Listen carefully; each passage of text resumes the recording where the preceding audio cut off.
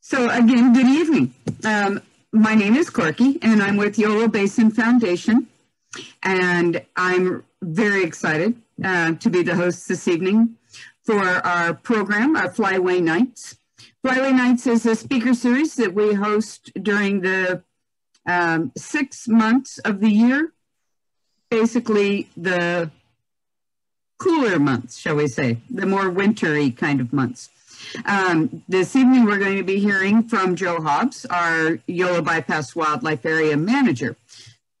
But I also wanted to remind you that last month, we had a speaker about the Sacramento Valley red fox, and that is now on our YouTube channel.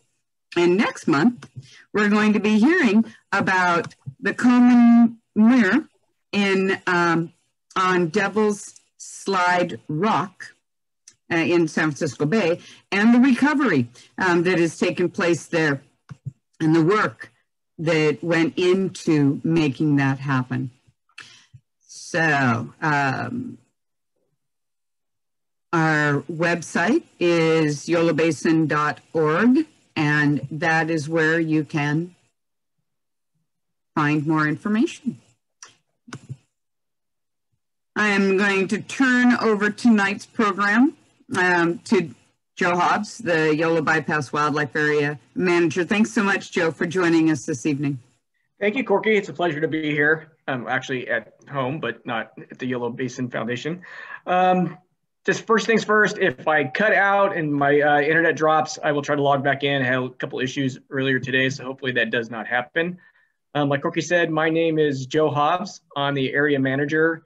I've been at Yolo for almost 3 years, just under one more month to go, and I make it a total of 3 years. I've been with the department for 21 years as a permanent employee. Prior to becoming the area manager, I was the statewide elk and antelope coordinator. Prior to that, I worked in the wetland program. I worked in timber harvest, worked in the private lands management. Prior to working for the department, I worked for Ducks Unlimited down in the grasslands in Los Banos for 3 years. I also, through college, worked for the department as a scientific aide. Worked for them for my master's degrees, following Thule white-fronted geese around the Sacramento Valley with radio telemetry. So again, I've had a vast experience with the department and some outside the department, a majority of that in wetlands and game management. So I'll give you start the presentation and see, hopefully don't have any technical difficulties. So the Yolo Bypass Wildlife Area is in what the department calls our Region 3. It's our Bay Delta region. There are 7 total regions within the department. So there are other wildlife areas in Region 3. Yolo is the largest, and it's also one of the 2 staffed wildlife areas. Grizzly Island Wildlife Area is the other staffed wildlife area. So the Yolo Bypass Wildlife Area is part of the Yolo Basin, which is a natural basin on the north edge of the Delta. The whole basin in totality is about 80,000 acres. Yolo is just under 17,000 acres. So, there's a lot of story for how the wildlife area came into existence, but it officially opened in 1997. We opened to the public with about 3,700 acres of habitat.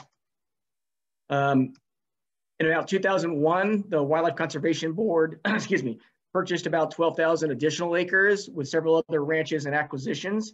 So that the total acres for the wildlife area is, again, just under 17,000 acres, about 22 square miles.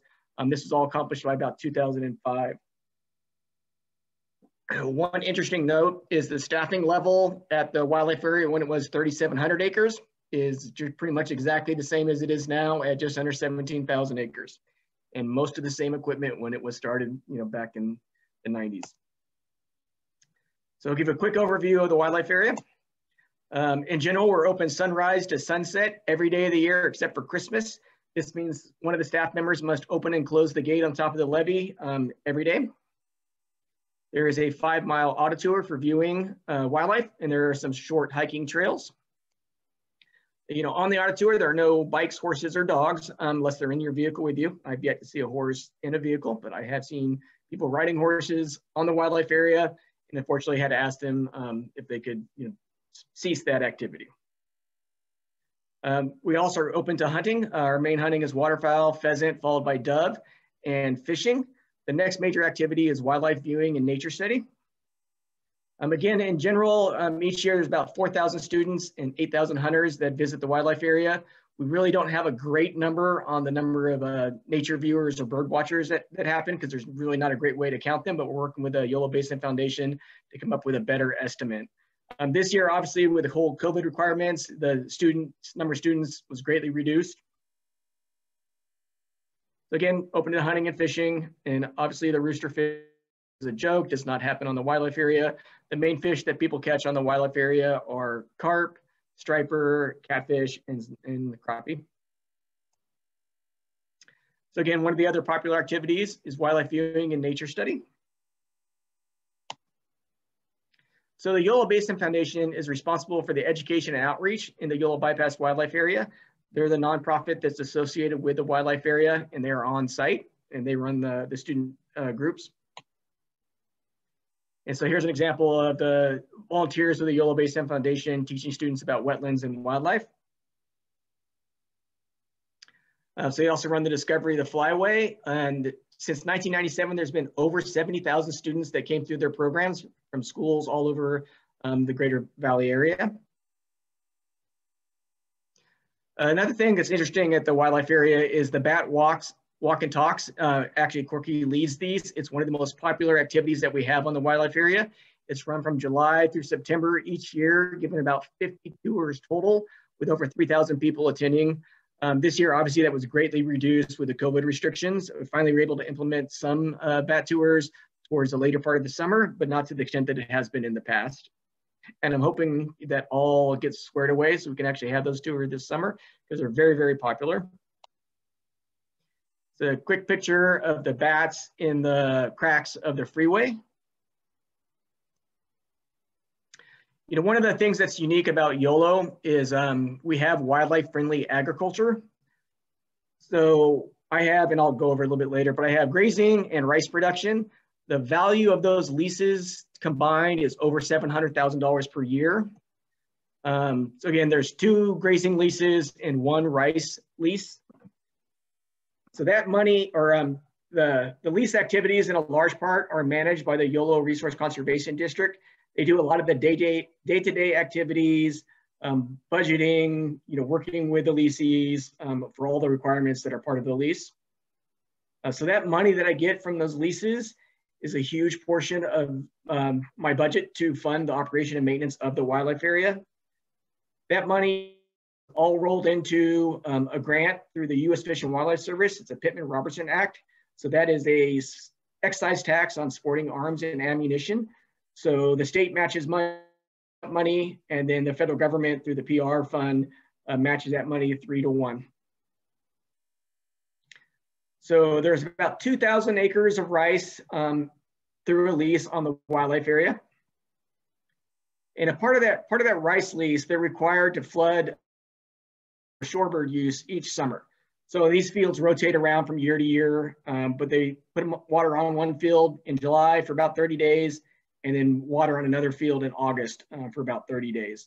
This year was a little bit different. We had a lot of construction activities and trying to find fields that weren't going to interfere with the work that we were doing. So we didn't actually limit their water supply or put water next to somewhere that we didn't want later on in the year. So, rice is a pretty wildlife friendly crop. It's used, there's summer water out there. It's used by wildlife all during the summer, and all during the winter as well. This is an example of them harvesting white rice. There's basically 2 types of rice that are grown on the wildlife area, white rice and wild rice. So here it is harvesting white rice.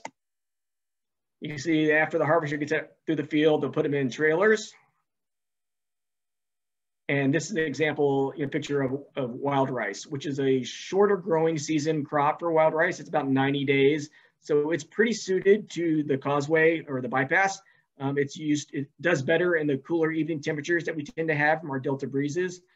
Also due to potential flooding events, sometimes they can't get in as early as they can outside the bypass to plant rice. So there's shorter season crop really well, and they can get it in on areas where there's not enough time to grow white rice, which takes about 120 days, depending on the exact variety. So the difference in the harvest of wild rice is it's harvested while the fields are still flooded. So they leave, water in the fields and use a mechanical harvester to harvest it while, the crop is still inundated.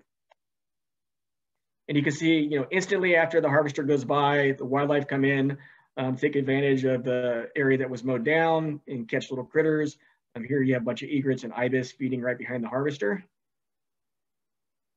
And then after the rice is harvested, both the white and the wild, the department goes through and floods those fields for wintering migratory waterfowl. It also aids in straw decomposition from the rice straw for the farmer. And so you see the results in the end, it's a benefit by wildlife utilizing those flooded fields, farmer producing food, and jobs all within the Sacramento Valley. So on my grazing right now, it's just cattle. So there's about 5,000 acres, a little over, in grazing. That's both irrigated and dry land pasture. One thing that's unique, so the irrigated pasture actually puts water out on those fields for short periods of time in the summer. Again, water in the summer in the valley is a pretty limiting factor. So that actually benefits a lot of the wildlife that use those fields. What you also see is those grazed fields, late winter, early spring, the migratory geese that are coming back, going north to the breeding grounds, will stop in and in huge flocks, usually for different periods of time, hit those grazed fields because the grass is all short and it's newly growing and it's highly nutritious.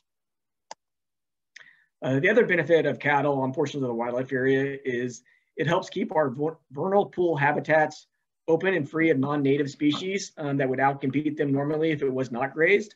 So the grazing helps benefit the native plants. One of the things, again, I've been working on this and it's on my list of things to get done, is we're updating the hiking trail. It's still a work in progress, so we need to finalize that and get the signs out so people can find them a lot more easier. So, one of the things that, again, this wildlife area is unique in that it is first and foremost a flood control. This takes water around Sacramento to reduce the potential for flooding of Sacramento, puts it through the bypass, dumps it on the wildlife area, then out into the Delta. So it has that. We have working agriculture, both rice and cattle. We have wildlife habitat and lots of public use. It's a big wildlife area right outside of Sacramento, not that far from San Francisco. It's got a high visitation rate and lots of public use on the wildlife area. So wetland management on the wildlife area basically boils down to water management. So we get our waters from low lift pumps from the tow drain, and then put it basically into high line ditches and gravity feed it out into the ponds from there. So you can see the beaver in the lower right. It's a cute little creature. They run havoc on water control structures and ditches. We want to put water certain areas at a certain depth. They have other ideas and are very good at diverting that water and plugging the systems up so it benefits them. It's an ongoing issue. We try to come up with a balance between the water that we need and not basically disturbing them too bad. Again, water management, it's a very altered environment. It does not flood naturally. Again, it's a bypass, so it's man-made water diversion around Sacramento, and then the water goes in to the tow drain. Tides push that up on the tow drain past the Lisbon Weir, and then again we low lift it with pumps and then gravity feed it out from there, and then it goes through a series of water control structures and man-made ditches. Again, the system's highly altered. It does not naturally, all the rivers here except for the Cosumnes are dammed, and then the water again is completely manipulated by us. So in the end, the managing vegetation equals food and cover. So the ponds that are flooded in the winter, the food that's underneath those that you can't see, which is typically swamp timothy, which is a low growing grass-like plant, watergrass, which will be emergent, or smartweed, is all grown in the spring and early summer. So as we draw down those ponds, anywhere from March to April, the moist soil plants, when a certain temperature hits the ground, will germinate and grow. And that's the food that's flooded up in early fall to provide food for winter and waterfowl. Again, it's a highly manipulated system, pipes, swales to move water through the ponds, pumping stations, water control structures, such as the screw gate, all combined, to put the water where we want it. It's not a perfect system. It's a shared system with ag and outside entities. It relies on tides. Sometimes we have low tides and we can't get the water in the quantities that we need it. The other thing that we have also is we have listed special status species such as snowy plovers, giant garter snake, tadpole, and fairy shrimp. These all take special management activities that we try to benefit those listed species. And what makes this all the more difficult is we are a bypass and we do flood. It's basically wall-to-wall water some years. This makes managing for many of those species very, very difficult to almost impossible for a portion of the year when you can be inundated for 3 to 4 months plus. So one of the things I always tell people about is road maintenance here on Yolo is extensive. It happens all year as long as we can, get the equipment out. It's high visitor use and farm equipment. So the heavy farm equipment takes its toll on the roads, and so does the daily passenger vehicles from both bird watchers and waterfowl hunters. So this is an example. Most of the damage that's actually done to the roads isn't when we're completely flooded wall to wall. It's when the water is just starting to go over the roads. That's when it scours. You have wind wave action and damage. That does most of the road issues. So here's an example of wind waves when it was a little bit flooded, higher than the water is now, that eroded a portion of a road. The heavy farm equipment, again, that all takes its toll on the road system, ruts it up, puts holes in it. We have a equipment operator. I'm actually have a vacant position right now. So we have a grader that was made in 1978. It was used when we got it, and it's still the one that's used today. I am not able to operate that equipment, but the people that do, basically that thing does not drive straight. It looks like you've been drinking when you're trying to grade the road because it's pretty old and it will not track well. An example of flooding from wall to wall across the bypass. This is I-80 and the rice fields just outside of those. So most of the habitat that we have on the wildlife area outside of upland habitat is shallow water habitat. These are heavily used by waterfowl, shorebirds, and wading birds. The other issue we have on the wildlife area and we have to be cognizant of is mosquitoes, mosquito abatement. These can be a big problem for human health and safety. We work with our local mosquito vector control agency, and they are really good partners to work with. We coordinate flood up activities, pond drawdown, pond flooding, so they can either pre-treat or post-treat, depending on what's the most efficient way to reduce the mosquitoes in the ponds all year round, see if it needs to be treated. We work, with best habitat management to minimize the amount of mosquitoes that we produce. And again, the mosquito and vector control district is a really good one to work with, this Yolo. The other thing that people ask me is, where does our water come from? I kind of briefly mentioned it. It's tidally influenced. So the tides push the water up past a water control structure called a Lisbon weir, and it'll slowly drain back through that. While it's trapped behind that structure, we capture it with low lift pumps, and then it's gravity fed into water conveyance ditches. Sometimes it's have to lift twice, depending on exactly the portion of the wildlife area that it's in. Then it goes out into the ponds from there. We do have a couple deep wells on the area.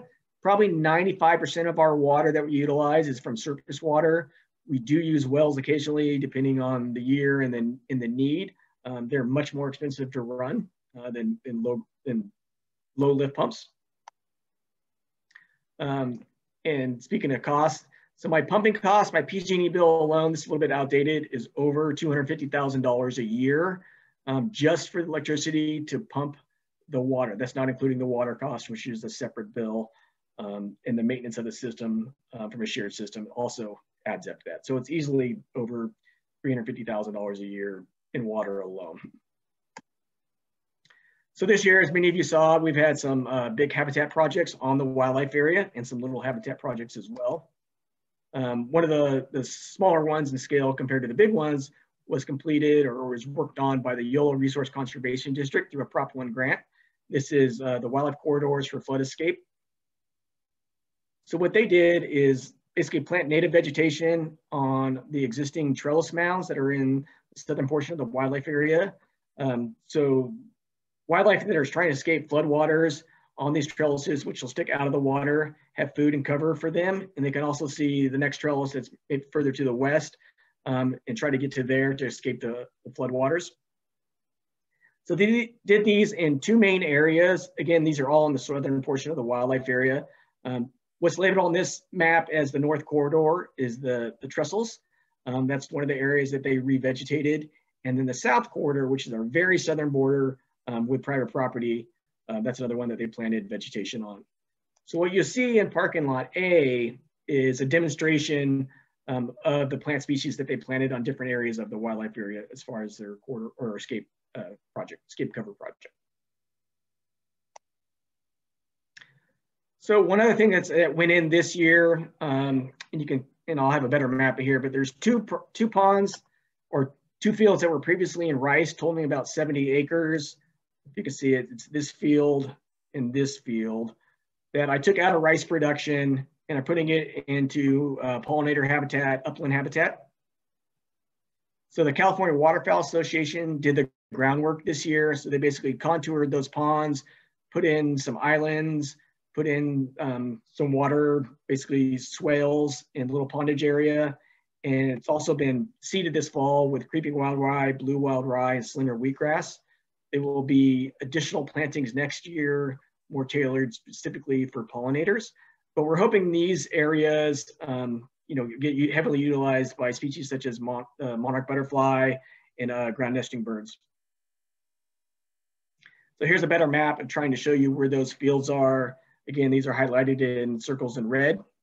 Those are the 2 fields totaling about 70 acres of the upland habitat. And here's some schematics, of what those fields will look like. Again, the yellow area are islands or fill areas, and the blue is water, and the ovals are kind of a little bit deeper water that could act as brood ponds as well. That's one of the fields. This is the smaller field that's towards the east, right adjacent to the tow drain.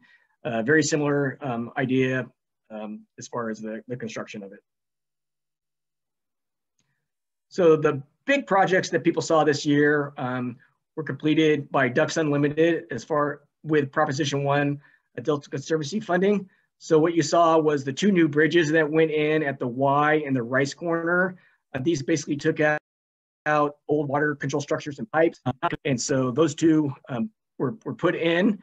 One of the pumping systems, you can see it, we had a pump station. We moved it to the east a little bit and put a bigger reservoir in so it's easier to manipulate the water.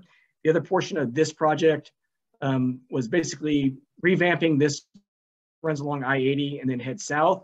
It was regraded and deepened so it can move water more efficiently. The other portion of this project that was completed this year is the Parker unit. That's the area down here. This was an existing upland. They put in a new pump station so we can basically flood that up and add wetland acres to the wildlife area.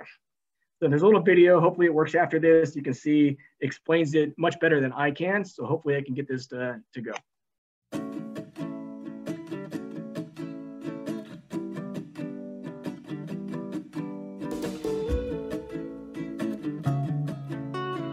Work this year at the Yolo Bypass Wildlife Area included the completion of 3 major sub-projects.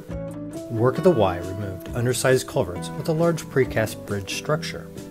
By removing the small culverts, water is no longer restricted and can flow freely through the system, reducing flooding of the access roads, reducing beaver blockages and maintenance, and allows the wetland habitats to drain in the spring to support wintering waterfowl, shorebirds, and other wetland-dependent species.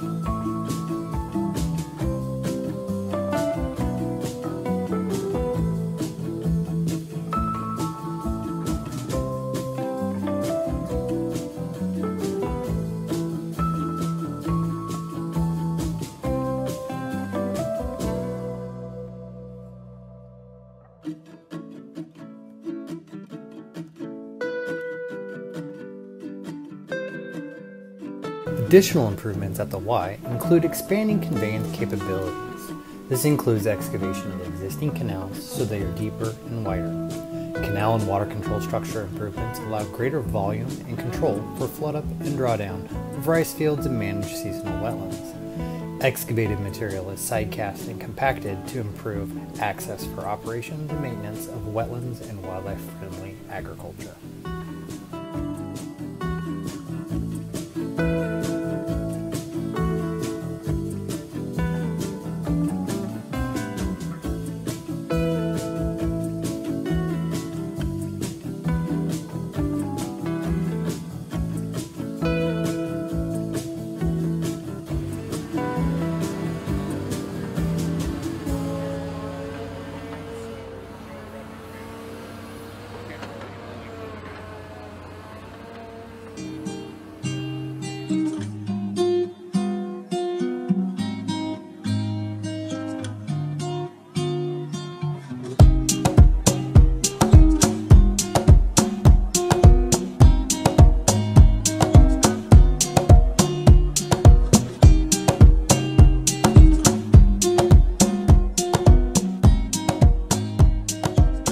The wetland units of Parker Pond were originally constructed in the late 1990s. However, water elevations in Parker Pond did not get high enough for water managers to flood the newly constructed wetland units.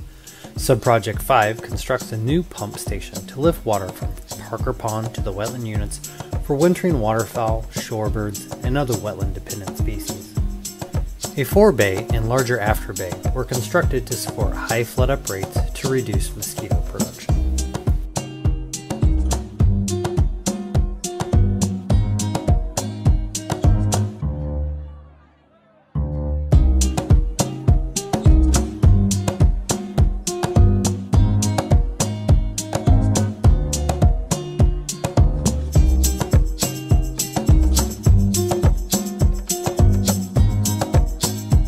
Project activities at the Rice Corner improves drainage along the South Davis Drain, which in turn improves access throughout the Yolo Bypass Wildlife Area by alleviating flooding along the roadway east and south of the Rice Corner.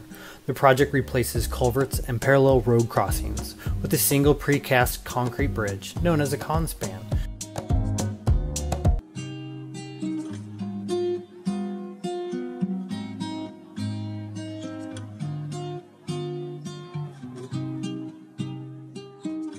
Thank you to the Delta Conservancy and the Wildlife Conservation Board for funding the project, and to all the individuals who helped make this project a reality. We look forward to sharing the project improvements for Greens Lake and the new Cross Canal pump station next year. So I'll see if I can, basically summarize if the sound didn't come through. So the new bridges basically act as water conveyance systems where there was a road crossing with pipes going underneath it in the past. These basically acted as blockages for water conveyance across the wildlife area and led to it sometimes, or contributed to the potential closing of the wildlife area because the frontage road would close or too much water was basically inundated on the road to safely open the wildlife area. So both the crossing at the Y and the crossing at the Rice Corner will help basically both water delivery, but mostly water drainage to get water moved across the wildlife area. On this side, what you're looking at is from the Y looking west. And basically where all this water comes from is the South Davis Drain, which is pumped through the levee from outside entities such as the community in South Davis and the agriculture uses just to the west of the wildlife area. Their water gets pumped through us, basically dumped onto the wildlife area, and then out to the tow drain through the wildlife area. But a lot of water is pumped at one time, and basically our system is unable to handle that efficiently. It impacts the wetland, it impacts the rice farming, and also has potential to contribute to closing of the wildlife area because of road floodage. So, and what's unique about this in here at the Y is typically all our pump stations low lift water out of a ditch or out of the tow drain. Have, I think, 4 hubs that come off of it and flood 4 different areas or 4 different units of the wildlife area. So we had an issue getting this pump completely up and running in the time frame that we wanted to, and that's why you saw basically some of those ponds in the front not flooded till super late because the PG&E was unable to hook those pumps up because they have all the wildfire fires that they had. They didn't have staff available to do that. So this is the ditch that was cleaned out. This is, you can see I-80 in the background at the top. This ditch was silted in, not to grade.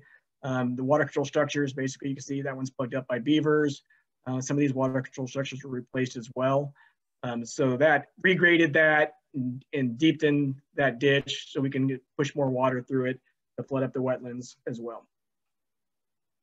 One of the things that we had to do on this project was coordinate the activities with the ag user, basically the rice farmer. So we didn't impact his ability to irrigate his fields or draw down or basically spill water towards the end when he was done basically with the rice.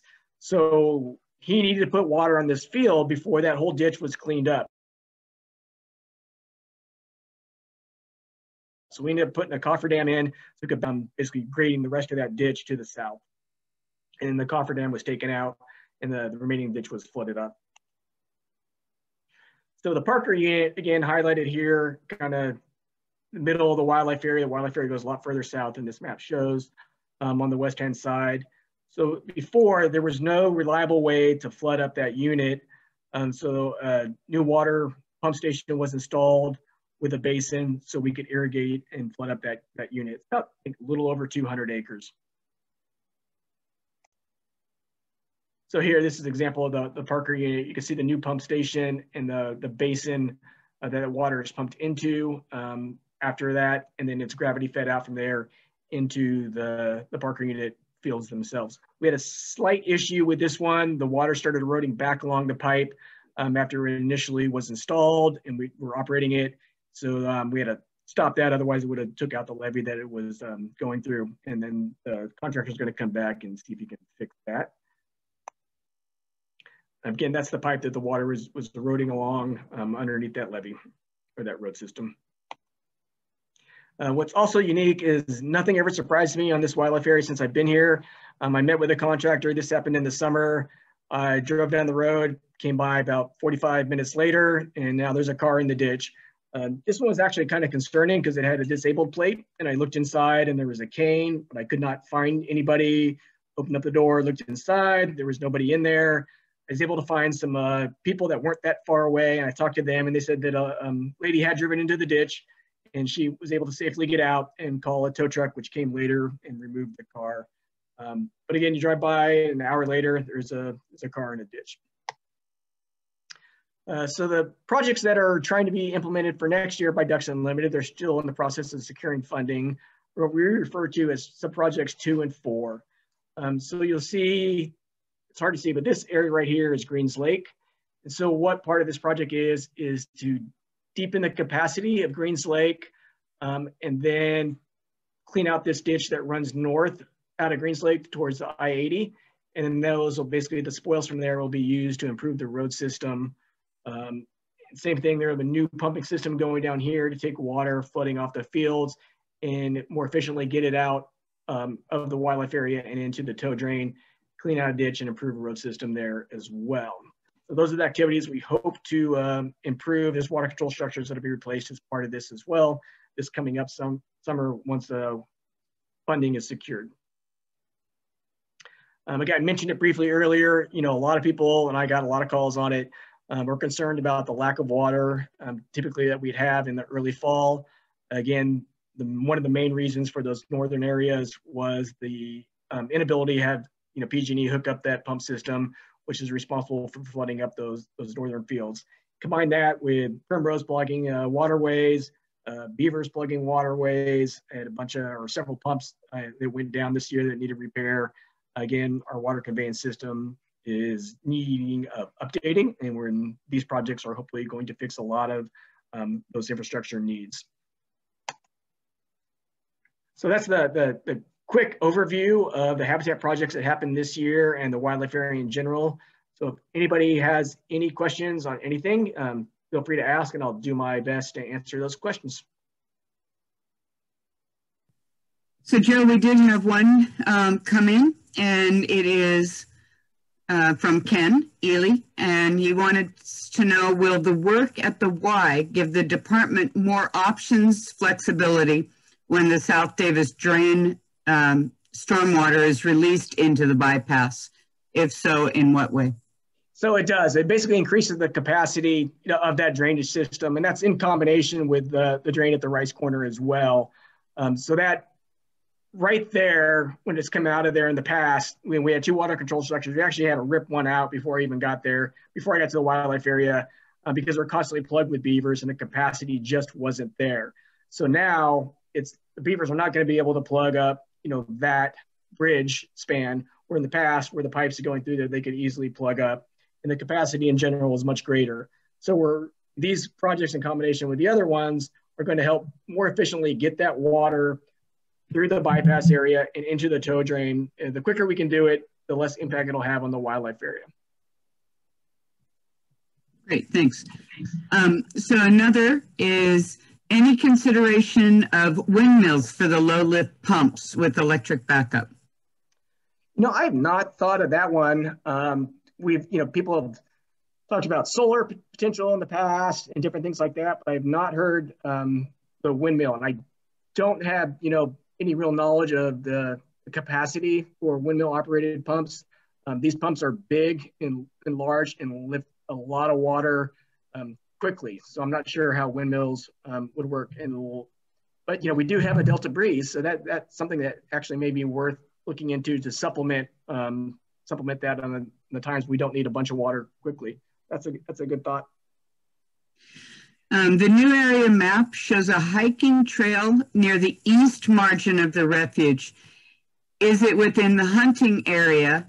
And the map specifies that it is available during the non-hunt season. When will that be available this year? So I'm not sure. I'll have to look at the map again. Again, we're redoing a lot of the stuff, the trails. But typically, after hunting season, if it was actually in the hunting season, maybe at a parking lot F. I'll have to get back to you on that, but it'll be after hunting season. So this year, after the general season, we have a youth waterfowl weekend, and we have a veterans weekend. So we'll be hunting waterfowl basically till at least mid-February. And then we'll look at when the rest of and then we give it a couple weeks after that. But I'll try to get those open as soon as I can. But again, that's one of the things that I'm working on, is to get better signage, make sure those trails are maintained, and let people know the availability and the timing of the availability for those as well. Okay, now I'm going to show my ignorance on pronunciation here. The question is, I was unaware that there was lepidurus and Karen, can you help me? Sure. Branchinecta, fairy shrimp. Oh, thank you. I didn't know there were fairy shrimp on the refuge. Again, I'm not the expert in that. I believe there are in there, but I will double check that now. There are fairy shrimp and tadpole shrimp, the Branchinecta and lepidurus at Glide Tool Ranch. Historically, I'm not sure you'll be able to find them every year, but they were there in the 2008 survey. Oh, thank you very much. I was curious whether those vernal pools end up being part of the larger flooded area when the bypass floods.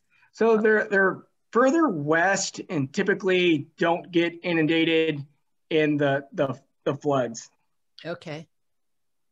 Thanks. What's the quality of the water that comes into the South Davis drain?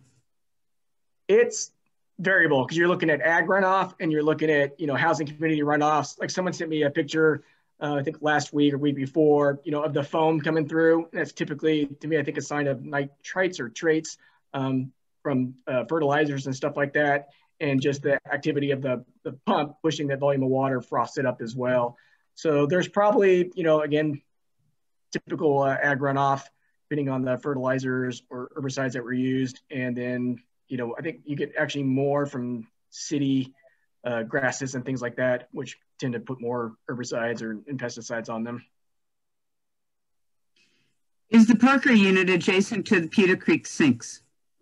Yes, it's just north of the Putah Creek channel that goes through the wildlife area. Where's the best fishing? So typically people fish at a parking lot F in the tow drain itself. So what's funny is my first year there, I would see people fishing, but I would never see anybody catch anything. It always made me laugh too, is like I'd stop in the work truck and then people would stop fishing, put their stuff away and leave. And I just don't know if they didn't have a fishing license or it was just really bad timing for multiple aspects on my part. But this last couple of years, I've seen, people fishing it by the check station and parking lot, again, most of the things I saw caught were carp.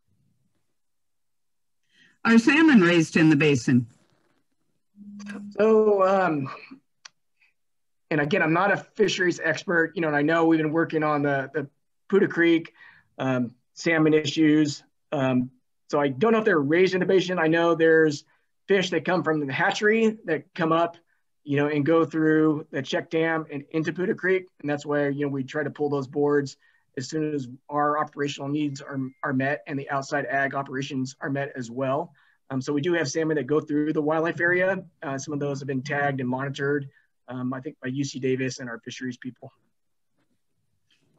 Will the improvements to Greens Lake bring in other bird species, and will it be deeper? So I'm not sure if it'll bring in other bird species. It definitely will be deeper to increase the capacity. That lake is also used, as part of the water conveyance system. So it's basically acts as a storage. We can pump water into it and then feed it out into either the wetlands or the rice fields. And same thing when, depending on the exact fields, draining it as well. Water is run through there. So it'll make water conveyance easier and more efficient, but I don't know if it'll actually bring in additional species that are going to use the deeper water. Right now, there's not a lot that use that, so maybe making it deeper will enhance that. Is the water lower near parking lot C this year because of the PG&E pump issue, or are there other reasons? So it's part of it. So we also had issues with our outside water, basically, what's the right terminology? Supplier. They had some of their systems go down, and so their ditches dropped, their water conveyance ditches dropped, which we pump off of. So we lost several weeks being able to pump water from the Los Rios system, which we typically would. And then we had to also put in a cofferdam. So the road that goes, the one-way road between basically B and C, we had to cofferdam that up so we couldn't start the water as early as we wanted. That water, the pipe that goes through that road leaks.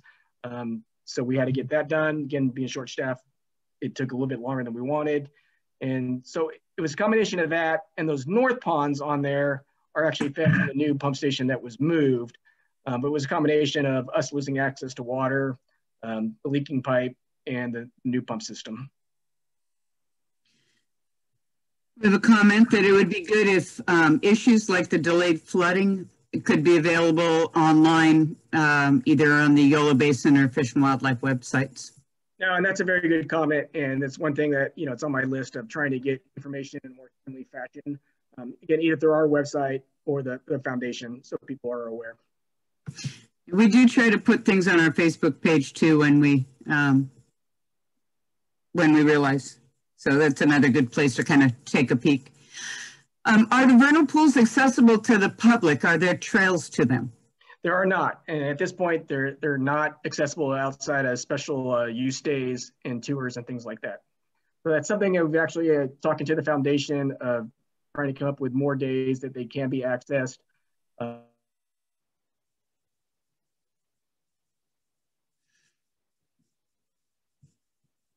By the general public. It's actually, it's making sure that the livestock don't get out as well. But yeah, I'm all for trying to get, more public access within the limits of our management activities. And what type of wildlife are using the special corridor? So if you're talking about the RCDs, Habitat Project, so there'll be things like, they've seen deer, rabbits, raccoons, mesocarnivores, small mammals that typically, obviously can't fly away from the floodwaters. And so they've driven up to them in boats, and over the years of previous management, you come to one of the trestles, and there'd be a deer, rabbits, coyote, and then after a week, there's no more rabbits, just the coyote and the deer, that type of stuff. So it gets trapped small mammals, even up, to deer size. Where's the Wisman Weir, sorry, and does the water move east to west or west to east? The water, Lisbon Weir is about, I'm trying to remember something, about 3/4 of the way down on the tow drain. And the water's moving north and south. So it gets pushed up from the delta from the south, past the weir, and then further up into the tow drain. And then we have a series of low lift pumps, north to south along that tow drain that pull water out of there. And so, again, depending on the tides, higher tides push more water. The deeper the water is in the tow drain, the more head pressure you have with low lift pumps, means the more water you can take. If the tides are low and not very strong, then that water drops. Sometimes you almost go dry. We obviously can't pump when it's dry. And even when the water is lower, you don't get as good head pressure, so you can't take as much water out of the system. How many times has the bypass been flooded? Can you talk about the process and how does the land recover? So, I think what they told me in general, once every 5 years, it'll go wall to wall. So we had it not this last year, but the year before, and then 2 years before that, right before I got there at the wildlife area. So it's basically water comes over the Fremont Weir, starts going into the bypass. When things are really bad, they'll open up the Sacramento Weir, which is just not that far north of us, putting more water into the bypass. It comes across to us. What typically happens is we get lower flood events where we're not flooded wall to wall, but we start having uncontrolled water come onto the wildlife area. What's amazing is one of the lowest areas on the wildlife area is just past the entrance road that'll flood either from Willow Slough or water backing up in combination, from the Davis drain. It's stacked up, can't get past the old water control structures, backs up, goes over the road. And then it slowly basically, works its way from east to west. It's not exactly true, but in general, it is. There's some high ridges in between there and floods out. But it'll flood out parking lot F, flood out the entrance road, and then various other aspects. The northeast corner will also flood quickly as well. So the flooding, will probably be increased as part of the Fremont Weir project. That's the goal of that project, is to put more water through the bypass. Exactly how that affects the wildlife area, we're not 100% sure. It is going to lead to more inundation days, potentially more closures. That's why we're hoping, all these infrastructure projects can reduce, any additional closures and basically leave us open for more periods of time. But it is a bypass. It does take water around Sacramento, and it's always going to be an issue to contend with. But basically, so the management activities, so when you flood, especially on an upland field, you could have a completely different species composition of plants from one year to the next, having done absolutely nothing but how long the water was on there and when the water came off, the timing, basically the soil temperature. So, some years I'll have complete, cocklebur, sunflower, and then the next year it didn't flood. I'll have, ryegrass, intermediate wheatgrass, things, again, I've done nothing on the ground to change that, but the plant community completely changed on its own just because of the water regime. So that's always interesting. What typically happens is also, being flooded wall to wall, you'll see a heavy reduction in rodent populations and mesocarnivores because there's nothing for them to eat. If they didn't escape, they drown in the floodwaters. And so the following year, you have ground nesting birds will have lower predation rates, and you'll see like an increase in pheasant population. This is slowly followed the year before by increase, in skunks, raccoons, small mammals, mice, things like voles like that are much quicker to repopulate. So you have this dynamic of, wiping, a good amount of stuff out and then having it recover fairly quickly with new habitat. It does reduce the grasses if the water sits too long. Past April, there actually is a clause in the grazing lease that they'll see a rent reduction because that ground is inundated and not available to them. A lot of times, if that water sits and it comes off, there's nothing growing there for quite a while. So that rent reduction for them, is great for them. That's income to the wildlife area that I don't have, and I'm already limited. So there's a drawback on that aspect. Hopefully that answered the question. I think so. How much does the mercury sludge from the gold rush still impact the area? I'm not sure. I don't really have a good grasp on the methyl mercury issue on the wildlife area. I know that activities that they've done in the past in trying to take water from, wetland units or semi-permanent wetland units into permanent wetlands and letting it sit has reduced the amount of mercury before it goes out into the tow drain. But those management activities, again, stuff that we continue to do today, but I don't really have a good idea, exactly the impacts from the mercury. Is there a place where the beavers are allowed to build a dam? They pretty much are allowed anywhere. We rarely ever try to basically lethally remove the beavers in case it's just flat out, they're really impacting something super heavily. We will go in with maybe one of our ag leases and a depredation permit and remove some beavers. But typically we just try to come up with a level that they like, but they're free to build it wherever they want, and they do build it wherever they want. So, and if I could get my people to work as hard as a beaver family overnight, that would be outstanding. We will go in with a backhoe and remove their construction activities, and literally 8 hours later they built it bigger and better, and they don't even have thumbs. So it's a pretty impressive species. It's a love-hate relationship because they really make the water situation difficult, but they're just a fascinating creature. Can the general public access the Pewter Creek sinks on their own? So right now, on the north side, through that hiking trail that me and Chelsea worked on, they can during portions of the year, but past that, that's part of the grazing area, so that's still going to be closed off.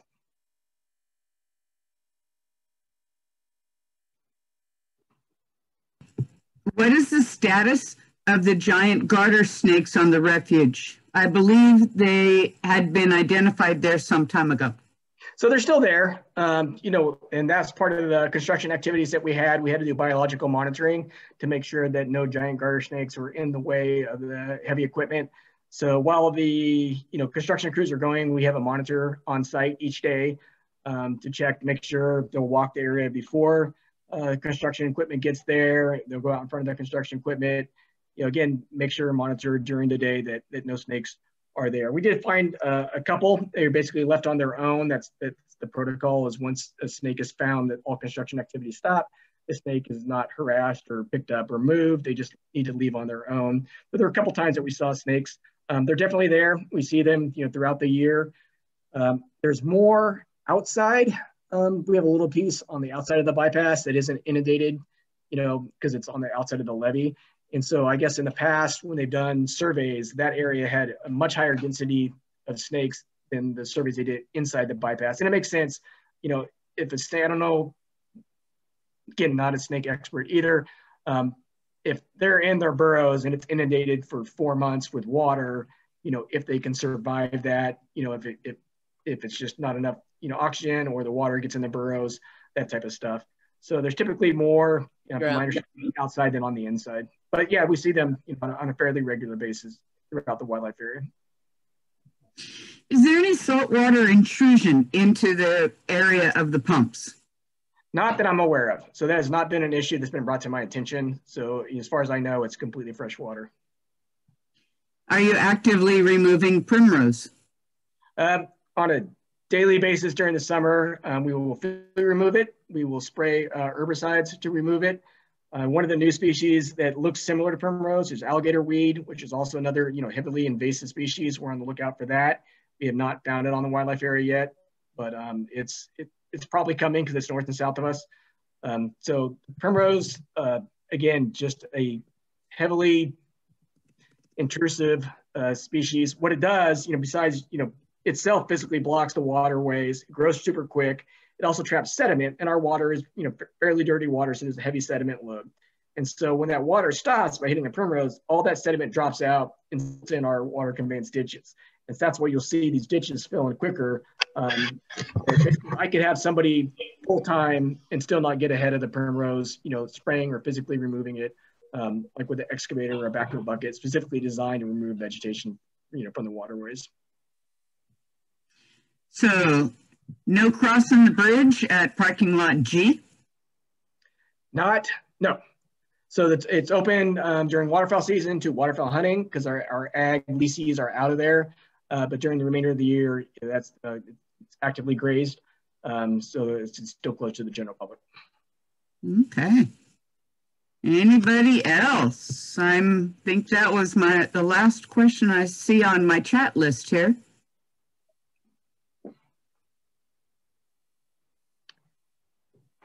So the other thing, if anybody has questions, you think of something, you hang up, feel free to call the front office. Right now, there's no person there, but you can leave a message. Those messages get to me. Again, we have, just because of COVID, we're trying to keep everybody out of the office as much as possible. What was the last, wait a minute, what was the tour loop at the north end of the sinks?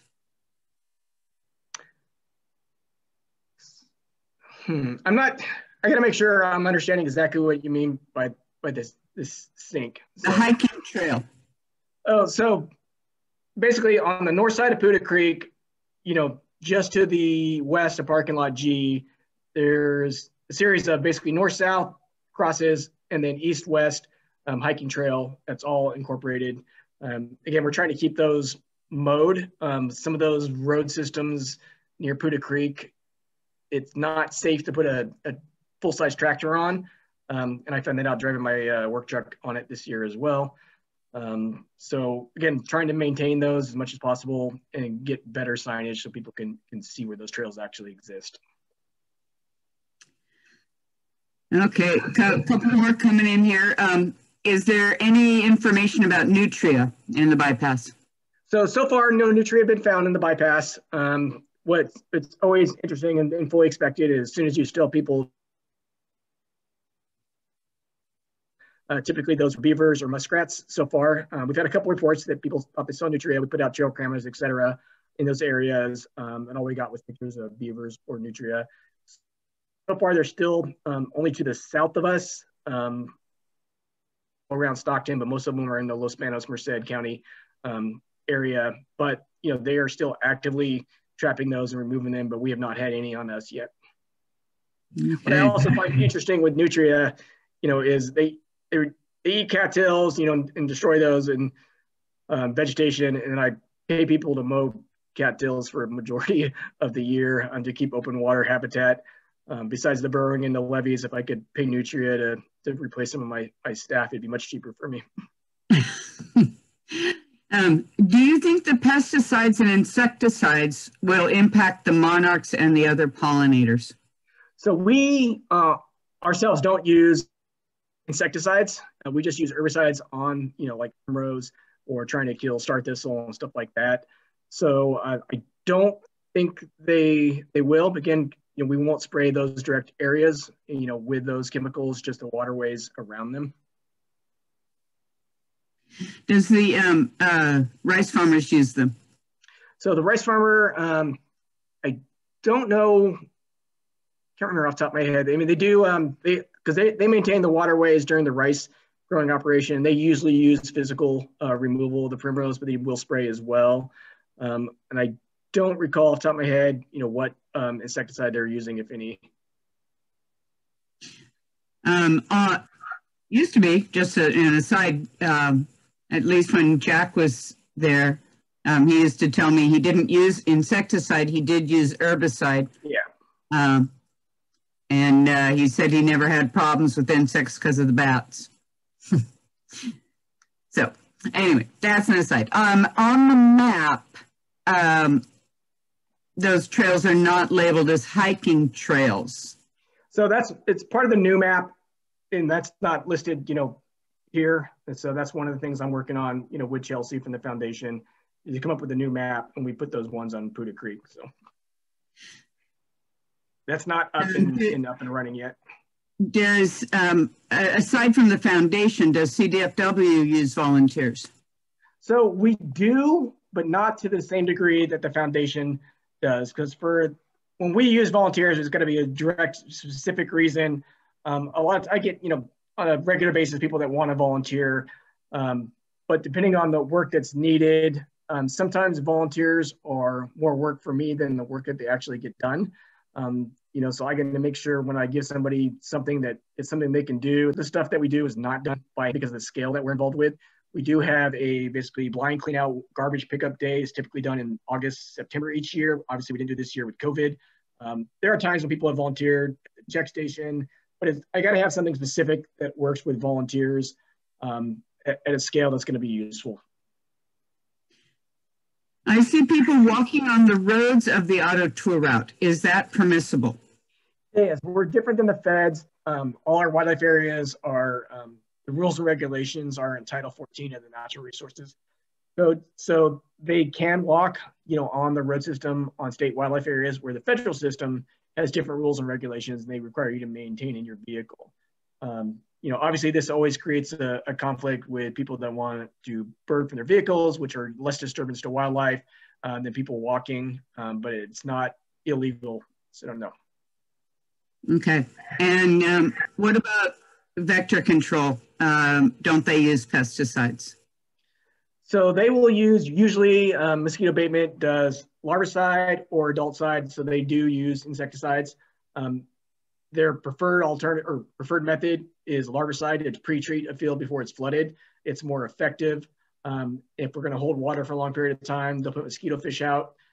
So they try to, reduce their overall use of adulticide, but they definitely will utilize it.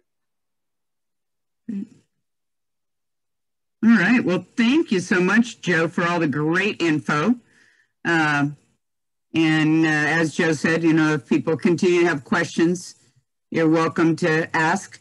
I will work on getting this revised over to a version that I can put over onto YouTube for us.